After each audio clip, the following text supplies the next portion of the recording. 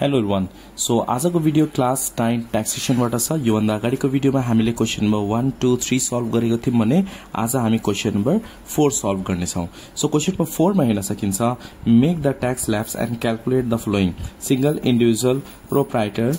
Tax calculation. Okay, अब यो proprietor को लागि ट्याक्स रेटहरु डिफरेन्ट हुन्छ। मेरिट प्लस अनमेरिट दुईटैको लागि के हुन्छ डिफरेन्ट हुन्छ। पहिला हामी यो टेबल हेरौं। यहाँ हेर्न सकिन्छ प्रोप्राइटरशिप फार्म को लागि up two 5 lakh rupees for unmarried 0% tax pay गर्नुपर्छ। Then additional 2 lakh rupees 10%, then additional 3 lakh 20%, then additional 1 million 10 lakh कति छ 30% and balance एक्सिजेड rupees 2 millions 2 million भन्दा बढी छ भने 36%। सिमिलरली मेरिट को लागि 6 लाख सम्म 0%, एडिशनल 2 लाख सम्म 10%, एडिशनल 3 लाख सम्म 90%, एडिशनल 9 लाख सम्म 30% एंड मोर देन 2 मिलियन भन्दा बढी छ भने 36%। So let's take start from question number 4। यो टेबल मजाले हेर्नुभयो होला, you can take screenshot to. Question number 4A मा हेर्न सकिन्छ calculate the income tax for an unmarried proprietorship of a farm earning 9 lakhs rupees. So यहाँ earning कति छ 9 lakhs rupees छ। So we can write here question number 4A yearly or annual income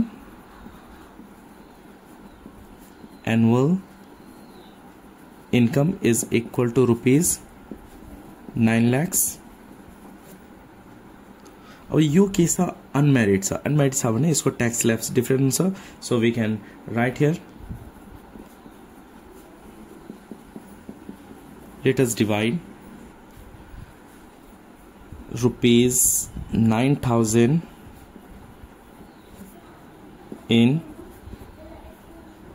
into tax slabs। then अब यहाँ हामी के लेख्ने rupees 9 lakh राख्ने। अब यसलाई डिवाइड गर्ने ट्याक्स स्ल्याब्स मा। एकपल्ट फेरि टेबल हेर्न सकिन्छ। यहाँ अनमेरिड को लागि सुरुको 5 लाख सम्म चाहिँ 0% पे गर्नुपर्छ। त्यसपछि एडिशनल 2 लाख को लागि 10%, देन एडिशनल 3 लाख को लागि 20%, देन एडिशनल 10 लाख को लागि कति छ 1 मिलियन को लागि 30%। सो 5 लाख सम्म 0% छ। अब यहाँ सुरुमा हामी 5 लाख रुपीस राख्ने। So we can write here rupees 5 lakh. सुरुको 5 लाख को लागि कति तिर्नु पर्ने हुन्छ हामीलाई 0% प्लस एडिशनल 2 लाख को लागि कति छ 10% छ। एडिशनल 2 लाख एक्स्ट्रा कमाइयो भने अर्निङ छ भने कति पे गर्नुपर्छ 10%। अब हेर्नुस् 5 + 2 कति भयो 7, तर यहाँ के छ 9 छ। सो अझै कति रिमेनिङ भयो 2 lakh rupees. So additional 3 lakh अझै 3 लाख रुपैयाँसम्म अर्निङ गरेको छ भने हामी कति पे गर्नुपर्ने हुन्छ 20% पे गर्नुपर्ने हुन्छ ट्याक्स। तर 3 लाख लेख्नु परेन किनभने 3 लेख्नु भने कति हुन्छ 5 + 2 7, 7 + 3 कति हुन्छ 10 हुन्छ। तर उसले कति अर्निङ गरिरहेछ 9 मात्र। त्यही भएर हामी यहाँ के लेख्ने 2 लाख रुपीस लेख्नुपर्छ। 3 लाख लेख्नु परेन 2 लाख। न हेर्नुस् त 5 + 2 7, 7 + 2 9 भयो। अब annual tax amount find out गर्नुपर्ने भयो यहाँ और इन्कम ट्याक्स फाइन्ड आउट गर्नुपर्ने भयो। So we can write here total income tax is equal to 5 lakhs को लागि 0% छ। so 0% of 5 lakhs plus additional 2 lakhs को लागि 10% पे गर्नु पर्ने छ। so 10% of 2 lakhs प्लस र एडिशनल 2 लाख को लागि फेरि एडिशनल 3 लाख सम्म चाहिँ 20% पे गर्नु पर्ने छ। त 3 लाख लेख्नु परेन किन 3 लाख लेख्दा यहाँ 10 लाख हुनु पर्ने हुन्थ्यो, तर यहाँ 9 लाख मात्र अर्निङ भइरहेछ। त्यही भएर 5 + 2 7, 7 + 2 9 भयो। त्यही भएर यहाँ 20% अफ 2 लाख भयो यहाँ। ओके 0% अफ 5000 भनेको 0% 0 बाइ डिवाइडेड बाइ 100 इन्टु गर्दा यहाँ लेख्दा पनि हुन्छ, नभए तर डाइरेक्टली 0 लेख्दा पनि भयो। यो 0 लेख्दा पनि हुन्छ डाइरेक्टली। अब 10% अफ 2 लाख भनेको 10 डिवाइडेड बाइ 100 इन्टु 2 लाख गर्ने plus 20% of 2 lakh. So we can write here 20 divided by 100 into 2 lakh. यो 0 भयो plus 20 cancel। So here we get 20,000 1 2 3 4 20,000 plus यहाँ पनि 2020 क्यान्सल 2 2 जा 4 1 2 3 4 1 2 3 4 कति भयो 40,000 is equal to rupees 60,000 so total annual tax or income tax कति आएको छ 60,000 hope you understand this question number 4a now you can see here यो चाहिँ unmarried को लागि थियो यो चारवटै क्वेशन अनम्यारिड को लागि छ म एउटा अझै क्वेशन गर्न चाहन्छु question number 4b and then we can go for married now question number 4b मा हेर्न सकिन्छ यहाँनिर question number 4b मा छ calculate the income tax for an unmarried proprietorship of a farm earning rupees 12 lakhs in a year yearly income कति छ 12 lakhs rupees छ so annual income yearly income जे लेख्दा पनि भयो so we can write here annual income एक वर्ष भरिमा आर्जन गरेको रकम annual income रुपीस कति छ 12 lakhs एक वर्षमा कति इन्कम गरेको छ 12 lakhs रुपीस अब 12 lakhs रुपीस अर्निङ गरिसकेपछि हामीले के गर्नुपर्ने हुन्छ ट्याक्स पे गर्नुपर्ने हुन्छ अब यो मान्छे कस्तो छ म्यारिड छ सो म्यारिड को लागि ट्याक्स स्ल्याब्स डिफरेंट छ अनम्यारिड को लागि ट्याक्स स्ल्याब्स डिफरेंट हुन्छ सो म्यारिड को लागि फेरि म एकपल्ट तपाईलाई ट्याक्स स्ल्याब्स देखाउन चाहन्छु सुरुको 5 लाख सम्म अर्निङ गरेको छ भने उलाई ट्याक्स दिनु परेन 0% ट्याक्स दिनु पर्छ तर 5 लाख भन्दा बढी अर्निङ गरेको छ कति बढी 2 लाख अर्निङ गरेको छ भने बढी अर्निङ 5 लाख भन्दा 2 लाख बढी अर्निङ गरेको भनेको 7 लाख सम्म अर्निङ गरेको छ भने सुरुको 5 लाख को पे गर्नु परेन ट्याक्स 0% पे गर्नु पर्यो त्यसपछि एडिशनल 2 लाख को मात्र उले कति पे गर्नु पर्ने हुन्छ 10% त्यसपछि एडिशनल 3 लाख अझै 7 लाख भन्दा पनि बढी अर्निङ गरेको छ 3 लाख सम्म एडिशनल 3 लाख सम्म भनेपछि 7 देखि 10 लाख सम्म अर्निङ गरेको छ भने उलाई कति पे गर्नु पर्ने हुन्छ त्यो 3 लाख को 20% सबैको 10 लाख के पे गर्नु परेन सुरुको 5 लाख को पे गर्नै परेन 2 लाख को 10% र एडिशनल 3 लाख सम्मको 20% र 3 लाख भन्दा बढी 10 लाख भन्दा पनि बढी 1 मिलियन सम्म अर्निङ गरेको छ भने उलाई 30% ट्याक्स पे गर्नुपर्ने हुन्छ सो यसको हामी ट्याक्स स्ल्याब्स बनाम यानीरि 12 लाख रुपीस के छ एनुअल इन्कम छ so let us divide rupees 12 lakhs into tax slabs then अब यहाँनिर हामी के लेख्ने रुपीस 12 lakhs लेख्ने यसलाई डिवाइड गर्ने सुरुको 5 lakhs को लागि कति पर्सेन्ट पे गर्नुपर्ने छ 0% ट्याक्स पे गर्नुपर्ने छ त्यसपछि एडिशनल 2 लाख को लागि कति पर्सेन्ट पे गर्नुपर्ने छ 10% पे गर्नुपर्ने छ ट्याक्स त्यसपछि एडिशनल 3 लाख छ एडिशनल 3 लाख को लागि कति पे गर्नुपर्ने छ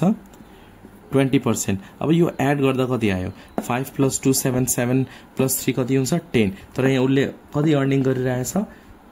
12 लाख अर्निङ गरिरहेछ तर मात्र 10 भएको छ प्लस 2 लाख को लागि अब 10 + 2 12 हुन्छ सो हियर 2 लाख को लागि एडिशनल कति पे गर्नुपर्ने छ 30% ट्याक्स पे गर्नुपर्ने हुन्छ अब annual tax amount or total income tax जे लेख्दा पनि भयो so we have two find out total income tax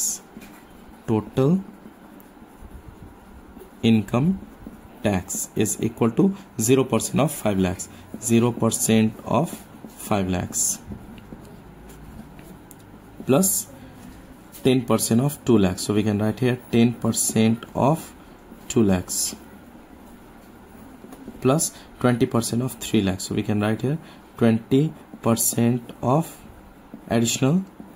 3 lakhs plus last cost 30% of 2 lakhs so 30% of additional 2 lakhs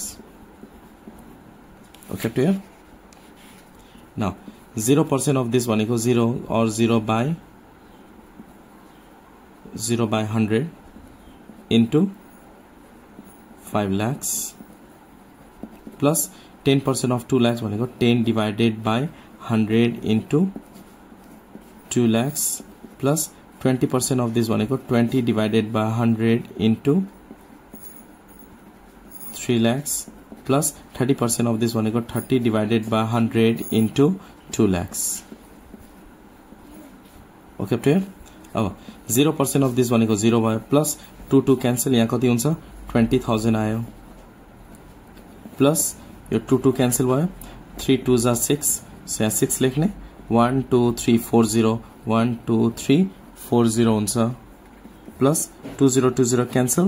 3 2 जा 6 1 2 3 4 1 2 3 4 0 आयो अब यसलाई क्याल्कुलेट गर्ने 60,000 60,000 120 प्लस 20,000 भनेपछि यो कति आएको छ 1,40,000 so we can write rupees 1,40,000 he have to pay as a income tax. Hope you understand this question number 4. Question number 4 को चाहिँ मैले A र B मात्र गरे र C र D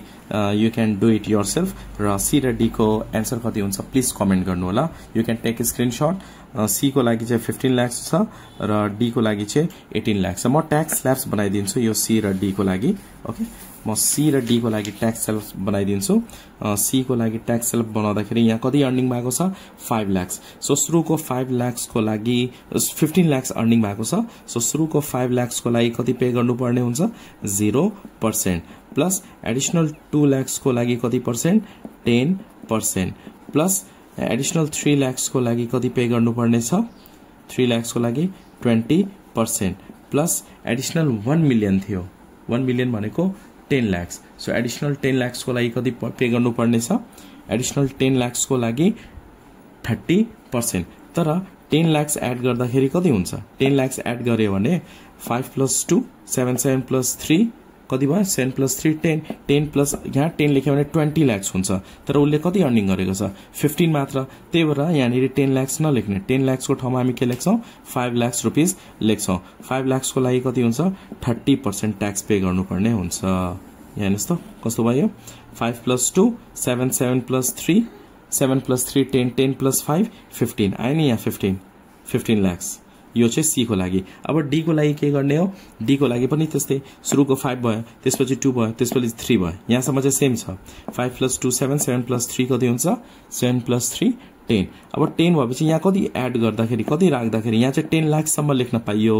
10 लाख सम्म चाहिँ अर्निङ गरेको छ भने 30% तर 10 लेख्दाखेरि 20 लाख हुन्छ तर अर्निङ कति भएको छ 18 लाख त्यही भएर यो प्लेसमा हामी के लेख्छौं 8 लाख लेख्छौं 8 लाख लेख्यो भने 10 + 8 18 लाख हुन्छ त्यही भएर D मा चाहिँ हामी यहाँ के लेख्छौं D को लागि हामी यहाँ के लेख्छौं 8 लाख रुपैयाँ hope you understand this question number 4 video मन पर्यो भने प्लिज लाइक गर्नु होला न्यू हुनुहुन्छ भने please subscribe and please share with the friends र नेक्स्ट भिडियोमा हामी क्वेशन नम्बर 5 म्यारिट को लागि गर्ने छौं एन्ड देन कम्पेयर भनेको सेम क्वेशन नम्बर 4 3 मा गरे जस्तै हो कम्पेयर गरे जस्तै हो रेशियोमा and who pay more tax married पर्सनले tax more pay गर्छ कि अनम्यारिडले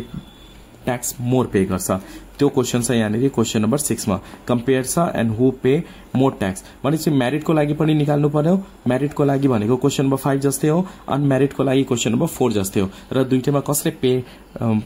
मोर ट्याक्स त्यो हामीलाई लास्टमा कन्क्लुजन लेख्नु पर्ने हुन्छ सो 6 नम्बर आफै गर्नु होला म चाहिँ नेक्स्ट भिडियोमा क्वेशन नम्बर 5 गर्ने छु and then we can start question number 7 यस्तो खालको क्वेशनहरु तपाईको एक्जाममा आउनेछ